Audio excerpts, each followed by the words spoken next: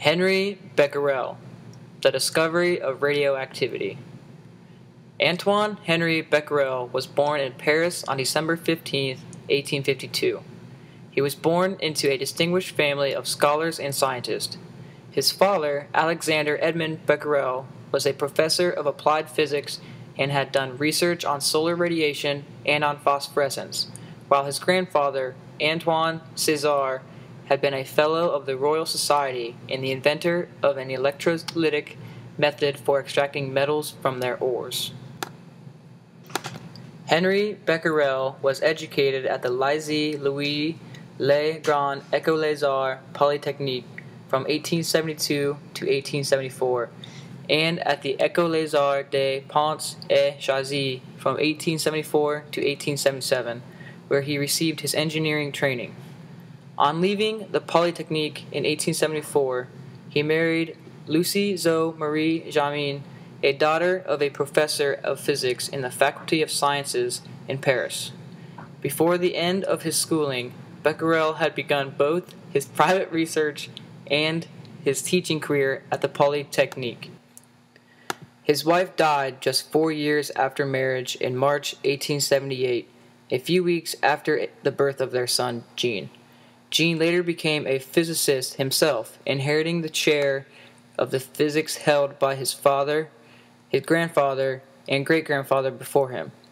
When Henri Becquerel's father died in 1891, he was appointed to succeed him as professor of physics at the museum and at the conservatory. The same year, he was asked to replace the ailing Alfred Pontier at the École Polytechnique. Finally, in 1894, he was appointed chief engineer at the École des Ponts et Chaussées. Becquerel married his second wife, Louise Désirée Leroux, the daughter of a mine inspector, in 1890. The couple had no children. Becquerel's earliest work was concerned with the plane polarization of light, the phenomenon of phosphorescence, and with the absorption of light by crystals.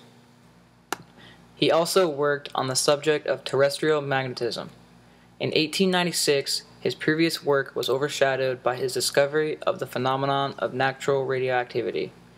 Following a discussion with Henri Poincaré on the radiation which had recently been discovered by Röntgen, and which was accompanied by a type of phosphorescence in the vacuum tube, Becquerel decided to investigate whether there was any connection between X-rays and natural occurring phosphorescence. He had inherited from his father a supply of uranium salts, which phosphoresce on exposure to light.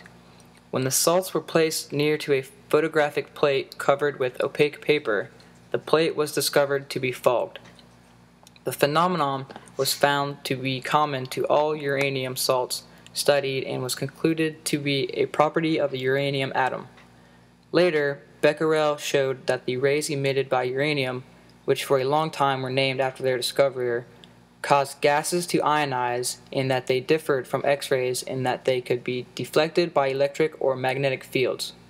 For his discovery of spontaneous radioactivity, Becquerel was awarded half of the Nobel Prize for Physics in 1903, the other half being given to Pierre and Marie Curie for their study of the Becquerel radiation. Honors continued to come to Becquerel in the last decade of his life. On December 31, 1906, he was elected Vice President of the French Academy of Sciences, and 2 years later he became President of the organization. On June 19, 1908, he was elected one of the 2 permanent secretaries of the Academy, a post he held for less than 2 months before his death on August 25, 1908.